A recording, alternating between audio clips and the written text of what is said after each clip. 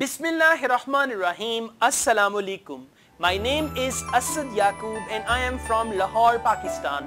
Well guys, once again welcome to my academic IELTS reading video. In this video I'm going to tell you how to deal with questions, especially in section 3, which is supposed to be the toughest one. I'm going to tell you how to read the statement, how to scan the passage and see where the answers are, and then how to match the information given in the passage with the options and decide which option is the right one. So I'm going to give you some good techniques to deal with this type of questions. If you like my videos, I just make a request that please share my videos with your friends, family, and in your community you must share my videos so that this good thing should pass on to others through you as well. So guys, let's take a start. Now we go to the handout and there with magic hands I'm going to solve this question type for you with my tips and techniques. Let's start. Okay guys, now we are going to do a series of questions and these are basically these are basically multiple choice questions. So let's start. Compared with today's museums, comparison of today's museums, those of the past. Now we need to find a quality or characteristic of a past museum when they are comparing it. So we need to find, and by the way all the questions in passage they are in the same order. So we need to find a comparison of today's museum with the past museum, and then we have to find a quality of past museum. That is going to be our answer. So let's start from the beginning. The conviction of the historical relics and today's museum and past museum, although it's not evident that artifacts okay, museum used to, okay, museums used to look means past. Wow, good short, huh? Anyways, let's read from here. Museums used to look and some still do. Some still do means present.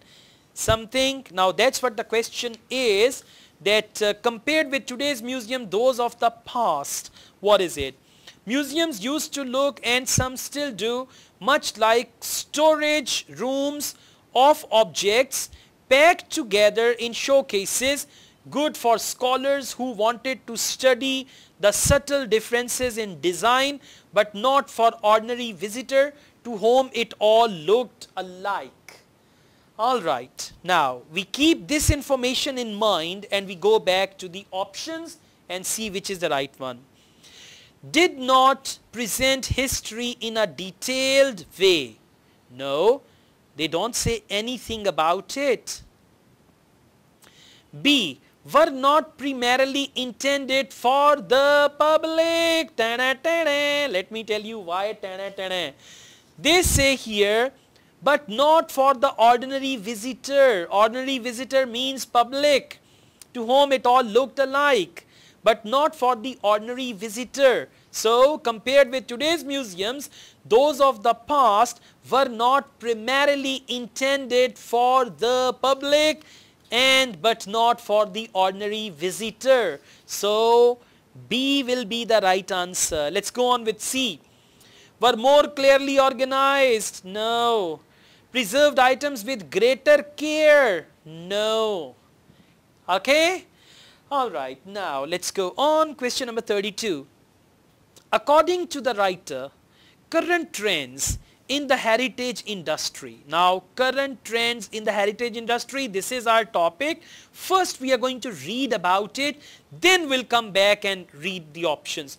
Current trends in the heritage industry. So current trends in heritage industry. Recently, however, attitude toward history, and the way it should be preserved have altered. The keyword in heritage display. Now they're talking about heritage. The keyword in heritage display is now experience. The more exciting, the better, and if possible involving all the senses. Good example of this approach in the UK are the Jovic Center in New York, the National Museum of Photography, Film and Television in Bradford, and the Imperial War Museum in London. In the US, the trend emerged much earlier, and Williamsburg has been a prototype of many heritage developments in other parts of the world. No one can predict where the process will end. Now, this is the information, and in the light of this information we got to decide which is the right option. They say the keyword is heritage display is now experience. So keyword is experience. The more exciting the better, and if possible involving all the senses. Good example of this approach in the UK are Jowick Centre in York, the National Museum of Photography, Film and Television in Bradford, and the Imperial War Museum in London. In the US, the trend emerged much earlier, Williamsburg and blah blah blah and all that. Let's see now. Current trends in the heritage industry. Now, we see which option is right one. Emphasize personal involvement. Now, let's see, do they emphasize personal involvement? Do they say anything about that? Alright, the key word in heritage display is now experience, and experience is the other name of personal involvement. The more exciting the better, personal involvement and experience. Okay, let's see why the other options are wrong. Have their origins in York and London. Blah blah blah. No.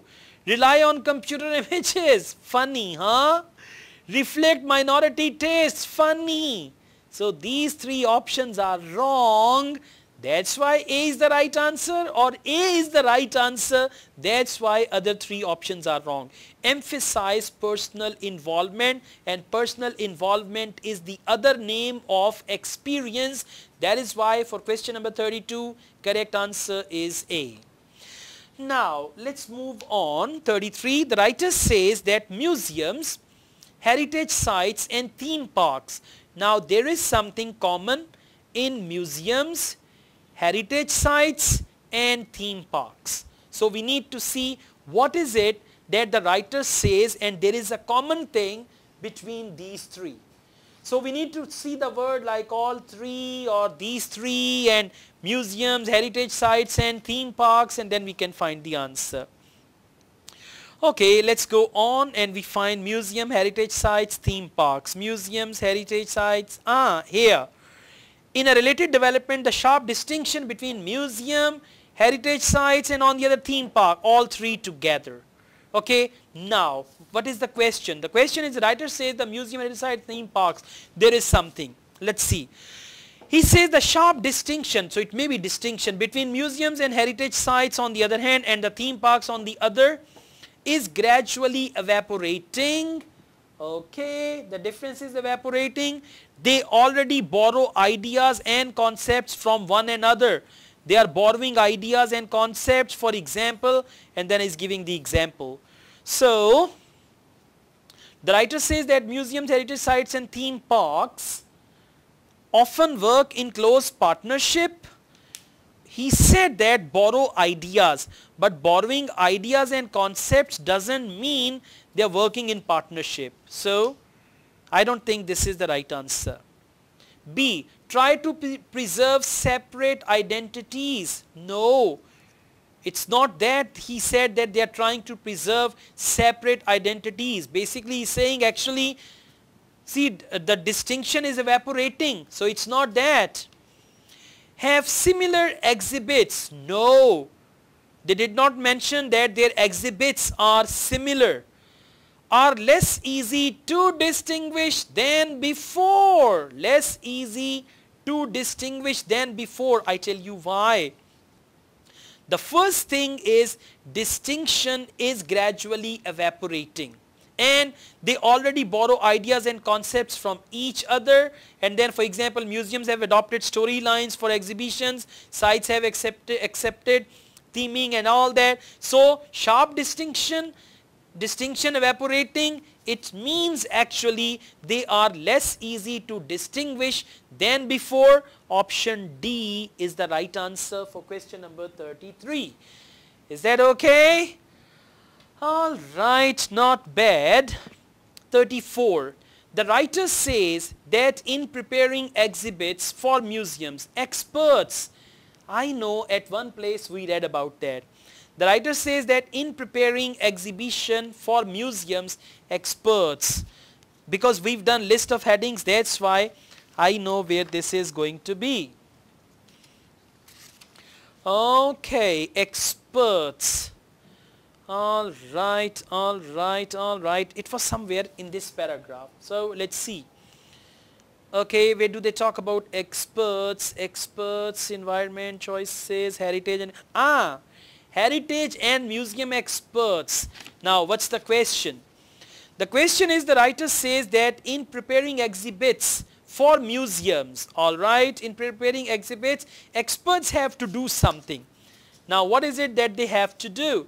Say heritage and museum experts do not have to invent stories and recreate historical environments. Heritage and museum experts do not have to invent stories and recreate historical environments to attract their visitors. Their assets are already in place. However, exhibits must be both based on artifacts and facts as we know them and attractively presented.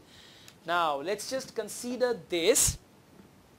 Those who are professionally engaged in the art of interpreting history are thus in a difficult position, means the experts, as they must steer a narrow course between the demands of evidence and attractiveness. Evidence and attractiveness, especially given the increasing need in the heritage industry for income generating activities. We got to keep all that in mind. Now let's see what can be the answer. The writer says in preparing exhibits for museums, experts should pursue a single objective. No, that's rather stupid, huh? B, have to do a certain amount of language translation. They didn't talk about it at all. Now 50-50, huh? C, should be free from commercial constraints. All right, commercial constraints is something, right? So actually they didn't mention that they should be free from commercial constraints, right, to attract people and all that. All right, D, have to balance conflicting priorities. Wow, balance conflicting priorities. Now I'm going to tell you what is the balance between conflicting priorities. Here they say, however, exhibits must be both based on artifacts and facts.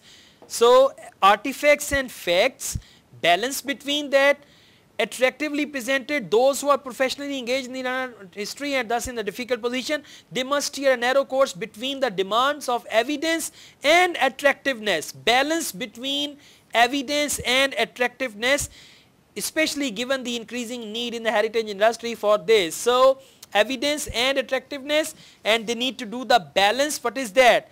Have to balance conflicting priorities. Now what are the priorities over here? Attractiveness and evidence, right? Artifacts and facts. So they have to balance between artifacts and facts, evidence and attractiveness and all that, and then they say income generating. So for this, option D is the right answer. Why D is the right answer? Because other three answers are wrong. And why D is the right answer? D is the right answer, that's why the other three answers are wrong, okay? Anyways, let's go on. This is section 3, guys, so you need to work harder with that. Okay, so question number 35. In paragraph E, the writer suggests, means we need to see the suggestion of the writer, that some museums exhibits. Now we got to see what is it that the writer suggests in paragraph E about some museums, what they exhibit. So first we'll go to paragraph E. This is paragraph E, and we have to see what it could be claimed that in order to make everything in heritage more real, historical accuracy must be increasingly altered. All right, that's what he says. For example, is depicted in an Indonesian, this is a difficult word, so I'm not reading it. In an Indonesian museum with Malay facial features, because this corresponds to public perceptions. That's why they've done that. Similarly, in the Museum of Natural History in Washington, Netherlands, Nindral man is shown making a dominant gesture to his wife. Such presentations, now read carefully, such presentations tell us more about contemporary perceptions of the world than about our ancestors.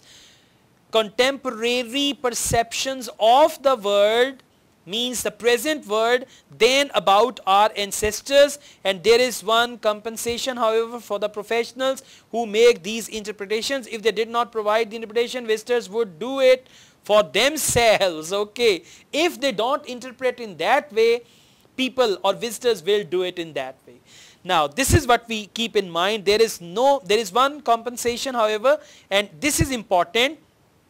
From here, such presentations tell us. So from such presentations tell us more about contemporary perceptions of the world, contemporary of the time, perception of the world than about our ancestors means than about our past.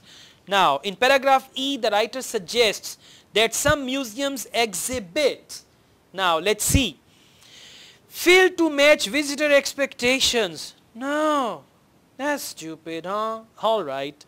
B, are based on the false assumptions of professionals. No, they talked about professionals but not the false assumptions of professionals.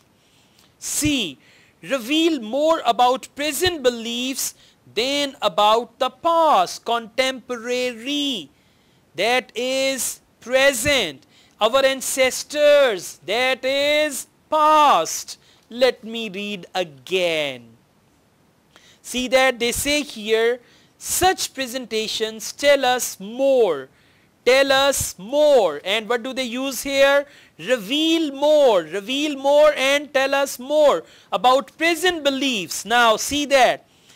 Tell us more about contemporary perceptions of the world. Present belief and contemporary perception. Perception is for belief.